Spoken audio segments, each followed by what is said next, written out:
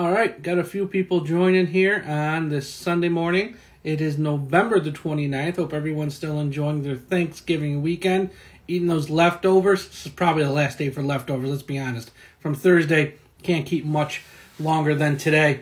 We got a lot of news to talk about in the world of the Miami Dolphins right now, as it's a bit of a mess. It is a bit of a mess, as there's a lot happening with the Miami Dolphins. Let's start off with the big news from this morning, the big story that came from the NFL Network, that the thumb injury to Tua Tagovailoa's throwing hand might cause him to miss multiple weeks. It's expected, he won't start this afternoon. He is listed as doubtful, and from all reports, since they called up Reid Sinnett from the practice squad to be the number 2 quarterback, Ryan Fitzpatrick will start this afternoon versus the Jets, meaning Tua Tagovailoa will most likely be inactive. But the report from the NFL Network that his thumb injury could's the keyword, cause him to miss multiple weeks is concerning, because right now, on Tuesday, we're going to be in the month of December, and the quarterback situation is not one where you want to keep rotating guys in and out here at the end of the season. It's not viable. It doesn't make sense. And you have to have some continuity at the quarterback spot here, heading into the stretch run, heading into a playoff chase, and all that stuff. So I do think if this is an injury, now look, if Tua's able to come back next week and play, great, put him back there. He shouldn't lose his job to an injury. But if this is an injury that's going to linger for more than 1 week, and he's going to miss more than 1 week, let's just say, I think Ryan Fitzpatrick stays at the quarterback spot. And when he does come back and he is healthy enough to return Tua as a number 2 quarterback, it's just you can't have a quarterback carousel like this heading into the final month of the season. It's not feasible. It doesn't make any sense, and it's not fair to the rest of the players on the team. It's not fair to the offense. So I think we'll see what happens with Tua and his thumb. But if this is a multiple week injury, I think Fitzpatrick, you just let him start the rest of the year, and you start fresh with Tua in 2021 because it's just too much. It's too much, the back and forth, and it's not fair to everyone else on the team.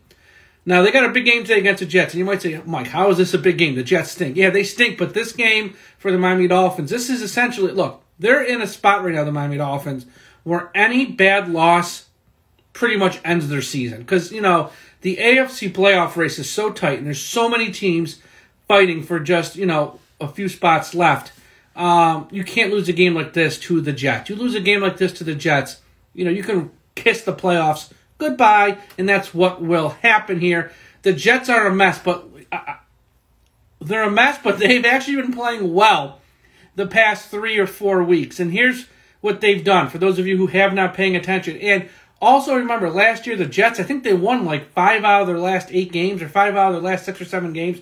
They ended last year hot, and right now, I'm not saying they're getting hot because they're obviously losing them all, but home, and they're home again this week. 3 or 4 weeks ago, when they played the Buffalo Bills, they lost 18-10. They did not let the high-powered Bills offense score a touchdown. It was 6 field goals. They lost 18-10. They probably should have won that game. They got blown out by the Chiefs. I'm not going to count that one. Then they lost at home to the Patriots on Monday night, 30-27. The fact they scored 27 points is a minor miracle, and they had the lead up until the final moments of that game. They should have won that game.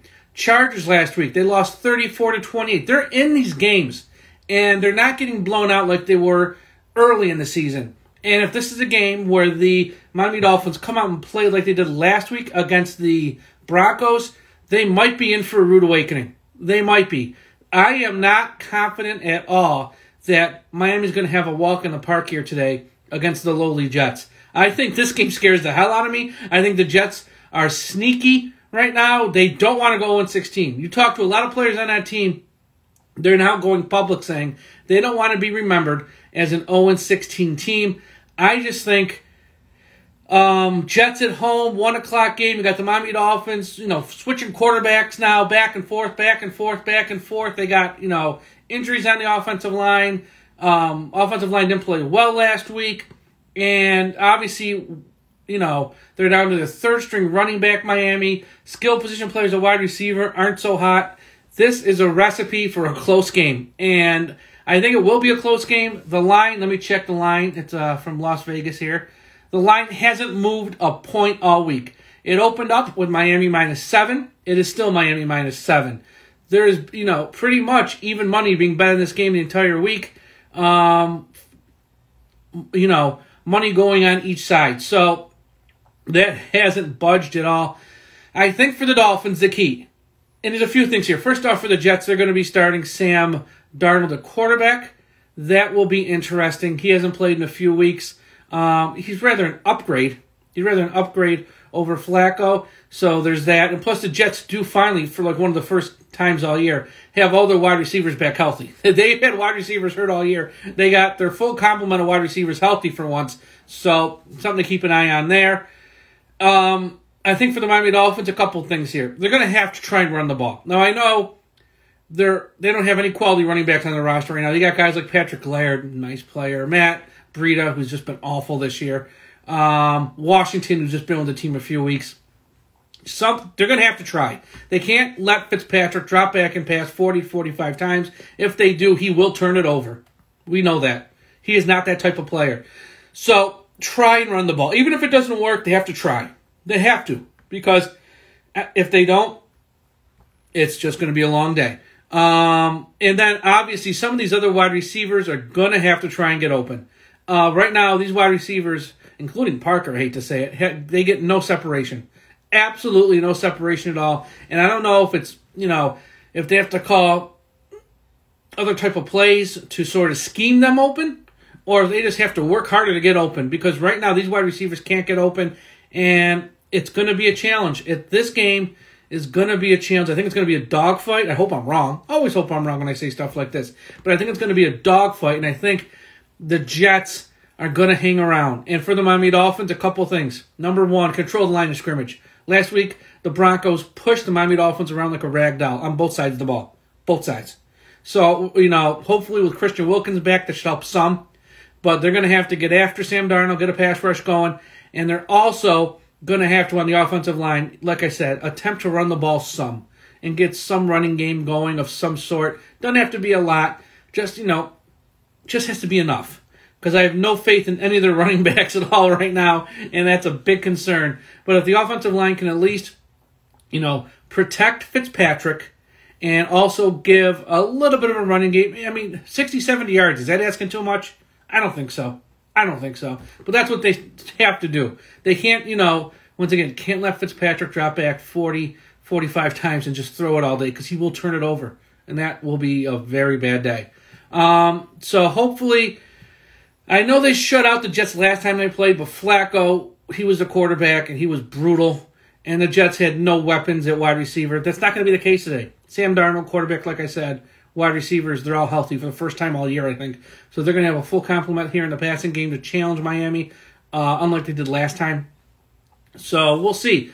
I think it's going to be a close game. I really do. I think it's going to come down to a field goal either way. I don't see Miami running away with this. Again, hope I'm wrong. For fantasy purposes, I always like to talk about fantasy purposes. I think with Fitzpatrick in the lineup, Parker and Gesicki will be more involved in the offense, especially the tight end. So if you got those guys, you probably want to throw them out there. I wouldn't touch any of the Miami running backs.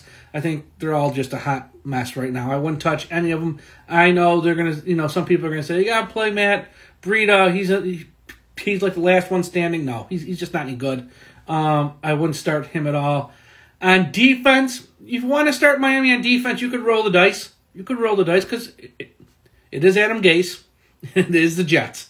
So you can clearly roll the dice there and take a shot. But I'd be very careful, though, because I think, like I said, the Jets, the past few weeks, last week lost 34-28 to the Chargers, lost 30-27 to the Patriots, 18-10 to the Bills. Take out that game against the Chiefs. They're hanging around. They're not the same Jets that Miami faced just like, 5 weeks ago? It's not that same Jets team. They're a little bit different now. They're a little bit more organized, let's just say. But overall, it's going to be a close game. And, the thing with Tua Tagovailoa, for those of you just joining late who might have missed the open here of the show, it's unfortunate because we're heading into the final month of the year, and it's not the time where you can, have quarterbacks go in and out of the lineup week in and week out, week in and week out. And I do think if this is more than just this week, and from the reports from the NFL Network, it sounds like it will be more than just this week. I think Tua won't get his starting job back the rest of this year. I think you just keep Fitzpatrick out there, play out the rest of this year, and then start fresh with him in 2021. The quarterback carousel cannot continue for another month when you're trying to get a playoff spot, even trying to win the AFC East. I mean, come on, trying to win the AFC East. Because once again, they're only one game back from tying the Bills. Even the Bills, yes, the Bills have all the tiebreakers, which makes this very much a challenge. But, they're only one game back, and, you can't try to win that by going back and forth with Fitzpatrick and Tua. It's not fair to the rest of the players on the team. It's not fair to the offensive players in particular who, have to, kind of adjust their game every time there's a quarterback change. So we'll see. And I just got word here that it is official. Ryan Fitzpatrick is going to start today. I mean, we all sort of knew it, but I just got an alert here on my phone. It is official, 100% Fitzpatrick will start and be under center here for the Dolphins today against the Jets. So that is set in stone, as they say. But overall, I think this is going to be a close game. MetLife Takeover Day. This is a MetLife Takeover. There is going to be an interactive MetLife Takeover, which everyone can join for free. You can't beat free. So everyone be sure to go to the website, dolfansnyc.com. DOLFANS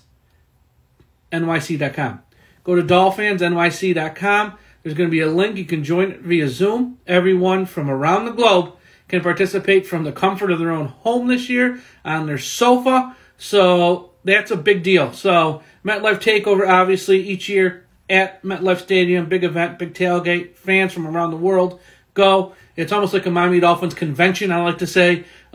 This year it's a virtual event. Okay, sorry about that. Got a call. So everyone participate with that. And also, last thing here, and I'll wrap up, manscaped.com. Go to manscaped.com. Buy your Christmas gifts, tons of Black Friday sales. Use the promo code Dolphins Talk, and you save 25% and get free shipping. And they ship to Europe, Canada, Australia, United States, everywhere. So everyone, for your Black Friday sales, go there. And if you're going to buy anything from the website, Fanatics, use the link on our website, dolphinstalk.com. Click there just to get on the page for Fanatics and buy all your stuff there. Helps us out a little bit. I'm getting a phone call I got to take. Going to have to end this call. Everyone, enjoy today's game, and we'll talk to you again after a while.